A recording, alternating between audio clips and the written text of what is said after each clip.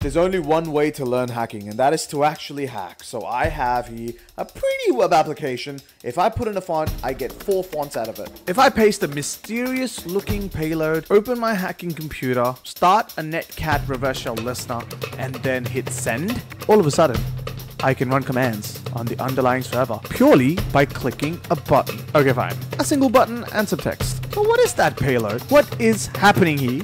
And how is this all possible? Now we can look at the Docker file to figure out what's happening, but who cares about the setup? You know, let's go straight to the Python code. Now I'm talking about run.py. It's got an app from application main, and it runs it on all interfaces, port 1337. Let's look at main.py to figure out what app is. And it's a Flask app. Who would have thought? And we're using Flask Mako templates. So we clearly have a typical Python template web server. Then let's look at routes.py, which is actually doing the template rendering. You have the index function, which takes in the text parameter that's in the URL. And if it exists, it runs a spookify function. And that spookify function is what converts a regular text string into all those different fonts. We don't really have to worry about that right now, but it's just, you know, a bunch of dictionaries, just a bunch of mapping. That's all it's doing, really. But then after it converts those fonts, it runs a generate render function. Now, this is different to the function we just saw earlier, because right now they're just creating a string, and the string has all the converted fonts. You know, we've got the 4 fonts, sure. And finally, it takes that raw string that we just generated and creates a template object and then runs the render command. Now here is the flow of all of the steps where user input ends up in the template. Number 1, the text parameter. Text parameter has user input, which is then passed into spookify function. And the spookify function now does no input validation and instead calls change font directly. What does change font do? It just converts the fonts. It doesn't really do anything either from a security perspective. And then this finally goes into generate render. Generate render as a function creates a random template from an arbitrary string which contains user input and renders it. This means you can add whatever you want in the template. And based on Mako's documentation, this means you can execute whatever Python code you want. Now, anything in between a $sign and squiggly brackets is treated as Python. And when the template renders, that Python code runs. And that, my friends, is called server-side template injection. This is the index.html template. Anything that is provided in the output variable when the template is being rendered is dynamically loaded in by Mako. And that's how it works. So now it is time to test. I'll pull up my Burp Suite. I have my own browser.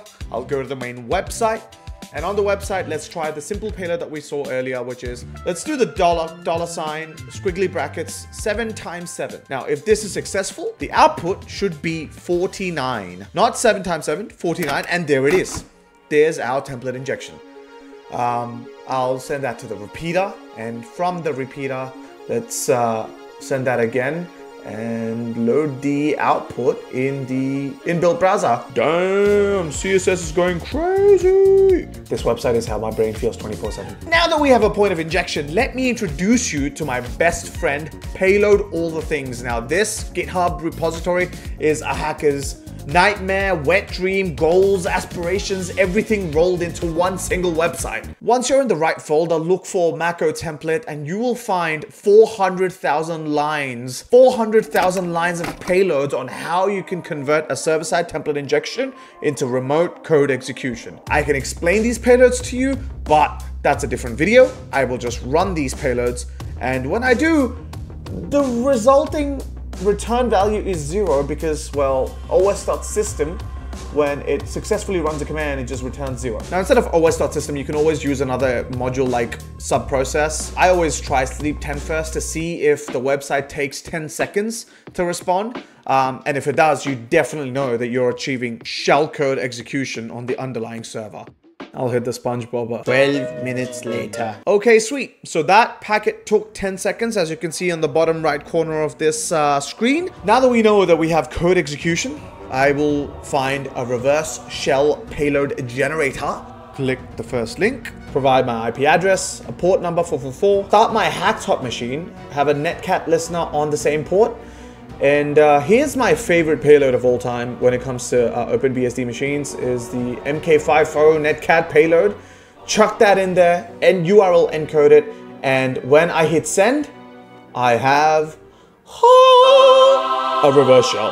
Who am I? Root That was easy. Don't at me again. King of SSTIs. And at the end of it, when you really look at it, the core of the vulnerability is this single function here where the user input ends up. And without any input validation, you know, you can control what goes into the HTML template. And if you can just specify the Mako templating formula, you know, the $ squiggly brackets, you can essentially execute arbitrary Python code. And that's the crux of all SSTI vulnerabilities, really. If you understand that, you get all server-side template injection vulnerabilities in general across all sorts of languages. If you would like to do this challenge yourself, Hack the Box is the one that actually built this challenge, so you can practice SSTI skills there.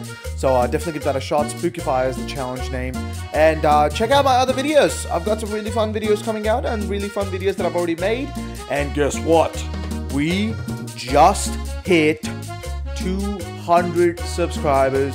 Let's freaking go. I am so excited. Thank you for your support.